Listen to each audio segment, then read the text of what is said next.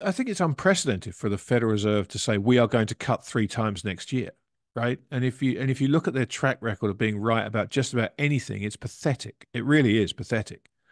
So the fact that we want to believe in three rate cuts next year because we all believe that three rate cuts means the good times are back and liquidity and markets go high and yay stocks, that's on us, right? My friend James Aitken made a great point to me this morning. In fact, he just said, look, if we buy a frothy asset at the wrong price because of what we expect the Fed to do, that's on us. It's not on the Fed if they don't follow through. So, it's funny. I had a conversation with Julia Roche the other day, and someone, as they tend to do in the comments, said, "Oh, you didn't pin this guy down. He didn't give any concrete answers."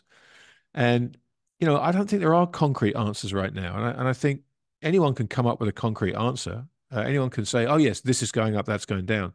The difficulty for me is to be open minded. The difficulty is to entertain a positive scenario and a negative scenario and have a plan for both. And so, right now, I think that's what everybody should be trying to do is like, okay, if we have the no landing, what does that mean? If we have a recession, what does that mean? And how do I position myself so that I have maximum flexibility to change and to go the other way, like not just get out of things, but go in the completely opposite direction. That means the things that you want to own have to be liquid.